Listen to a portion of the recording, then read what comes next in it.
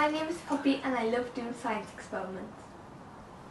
Hi, have you ever noticed that your mum only uses tinned pineapple and jelly? I know mine does. In this video I'm going to use fresh pineapple to make jelly and explain what happens. I'm going to make 2 batches of jelly, one with tinned and one with fresh pineapple.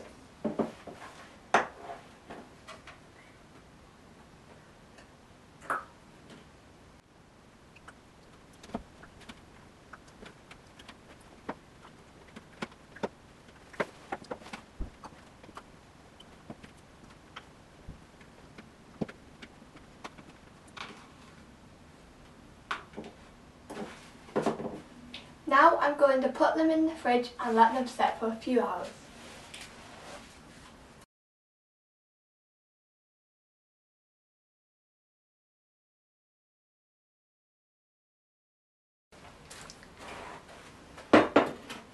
As you can see, the jelly made with the tinned pineapple has set perfectly.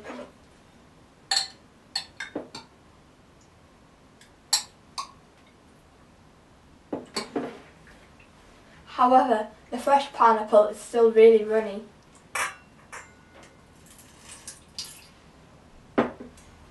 Pineapple naturally contains an enzyme called bromelains, which is a protease. That means the chopped up protein molecules. Jelly is made up of long protein molecules which get tangled when they cool. The enzymes in pineapples break down these molecules so they shorten and are unable to tangle, therefore they don't set. However, when the pineapple is heated during the canning process, the denatures the enzymes containing it from doing their job. Fresh pineapple doesn't just break down gelatin molecules. Have you ever noticed when you're eating too much pineapple, your mouth starts to tingle? This is the enzymes in the pineapple starting to eat away at your mouth. Ugh.